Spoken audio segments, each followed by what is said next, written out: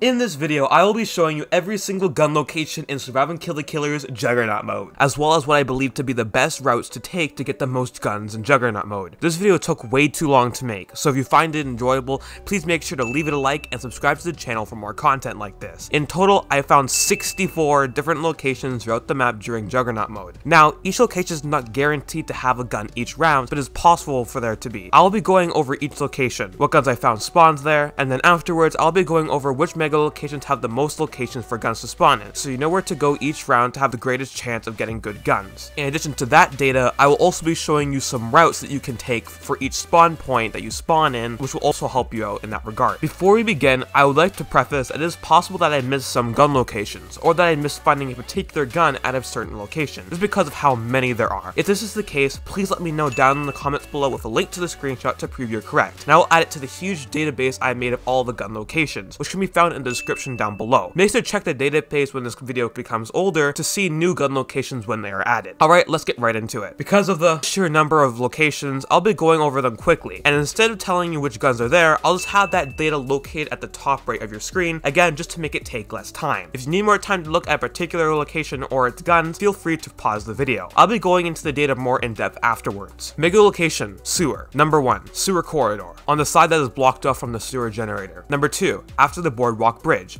on the left. Number 3, after the boardwalk bridge, on the right. Number 4, the sewer main room. Number 5, isolation vault entrance corridor, on the right. Number 6, isolation vault entrance corridor, on the left. Number 7, the personnel room, also known as the boardroom. Number 8, pump center, on the side without the pumps. Number 9, pump center, on the side with the pumps. Number 10, fish faces field, on the left. Number 11, fish faces field, on the right. Number 12, the sewer generator room. Number 13, sewer corridor, on the way to the sewer generator room. Number 14, cleaner 1 room, above cleaner 1. Number 15, bottom of the sewer entrance, near the jail and voltage room. Number 16, top of the sewer entrance, near jail and voltage room. Mega location, pipe complex. Number 17, the hallway leading into sewage. Number 18, power pump room. Number 19, food supply room, in the purple waste. Number 20, food supply room, next to the boxes. Mega location, alien lab. Number 21, computer area. Number 22, UFO room. Number 23, staff only room. Number 24, black towel box storage room. Number 25, experimentation room. Number 26, storage corridor back room, where the P90 spawns in classic/killer mode. Number 27, control device/contraption room. Number 28, alien confinement room, not to be confused with the ultimate secret room. Number 29, substance closet room. Number 30, cabinet storage room. Number 31, red drum room. Mega location, radioactive area. Number 32, atomic bomb burrow, near the ladder. Number 33, radioactive corridor, at the very end. Number 34, radioactive weapons room, ray gun spawn in classic/killer mode. Number 35, atomic bomb burrow, near the atomic bomb. Mega location, robotics center. Number 36, creation room. Number 37,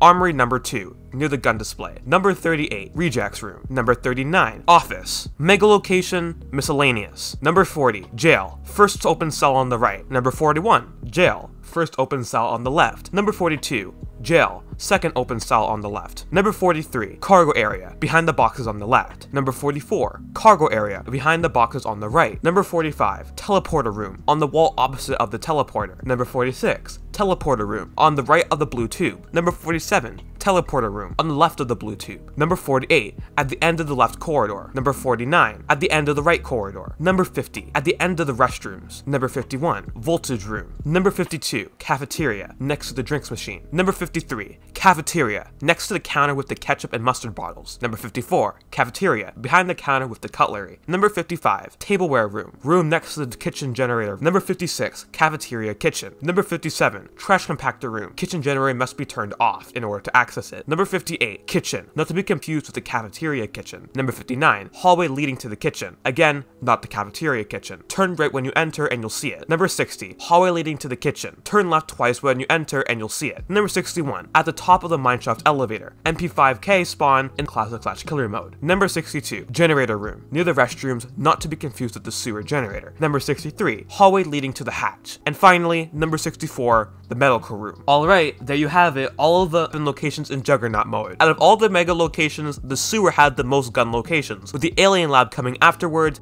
then the radioactive area, pipe complex, and robotics center being tied at 3rd place. Some honorable mentions of locations that aren't mega locations are the cafeteria, jail and voltage room, and cargo area, as they also had a lot of guns. Also, for anyone who is curious, I found the ray gun at the jail, first open cell on the right, cargo area behind the boxes on the left, cargo area behind the boxes on the right, the sewer corridor on the way to the sewer generator, atomic bomb burrow near the ladder, at the top of the sewer entrance near the jail and voltage room, and the radioactive weapons room. Ray gun spawn in classic/killer mode. The locations with the most ray gun spawns were the radioactive area, mega location, cargo area, and near the jail and voltage room. There are probably more ray gun locations than what I mentioned, but those are the ones I found. The best way to find ray guns is to just go through the areas with the most gun locations, and that'll give you the best odds. The gun location I found guns at the most often was the isolation vault entrance corridor on the right. Again, this can all differ for you, but considering how much data I collected, I can say with confidence that it is pretty accurate. Now, before we end off this video, I want to go over some routes you can take for each of the 3 spawns that will likely give you the most amount of guns each round, and will also give you the best odds for the ray gun and other good guns. Let's start off with spawn number 1, which is at the entrance of the Area 51 facility. First, head over to the door on the right, go through it, and head towards the jail. Check the voltage room, then the jail cells. Now, go down into the sewer, quickly check to see if there's anything on the left and right sides of the pump center, then head into Fish's Field and over the boardwalk bridge. Check both sides before entering the door, and then do the same thing after you've entered the door. Now, check Fish's Field for any guns, and then after that, head over to the sewer corridor, the door on the right of Fish's Field, and check to see if there's anything there. Then, head into the main room and check throughout the room to see if there's anything. Now, go up to the Cleaner 1 room, check in there, and the boardroom as well. Finally, head into the sewer generator side of the sewer corridor, check to see if there's anything, and then check the sewer generator. By now, you should have enough guns and should probably try to go find the Juggernaut. If you don't, though,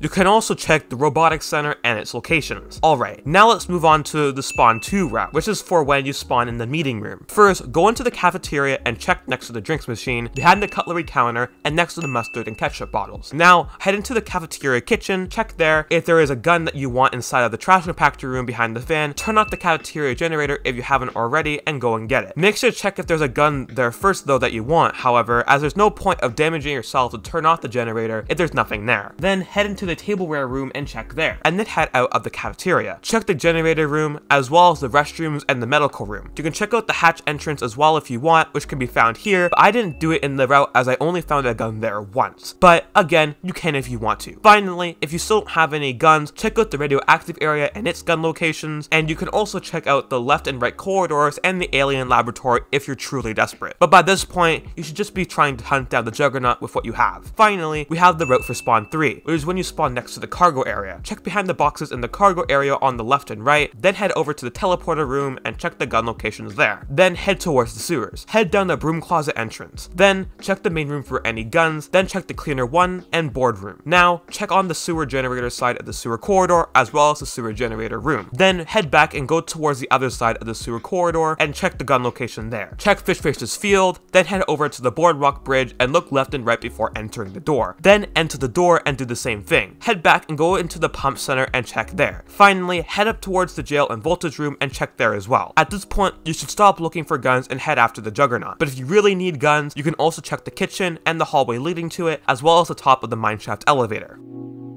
Alright, those are all the routes. I hope this video was really informative and will help you when trying to find guns in Juggernaut mode. If you enjoyed this video, liking the video and subscribing to the channel would really help me out. Like I mentioned previously, if you want to see all the data I collected or any new data collected after this video, you can also check out the spreadsheet in the description down below. I also have a Discord now, so if you want to check that out, link will be in the description and pinned comment. That's all I have for now. If you're looking for something else to watch, why not check out my video on all gun locations for classic/killer mode. Thanks for watching, and I'll see you guys in the next video.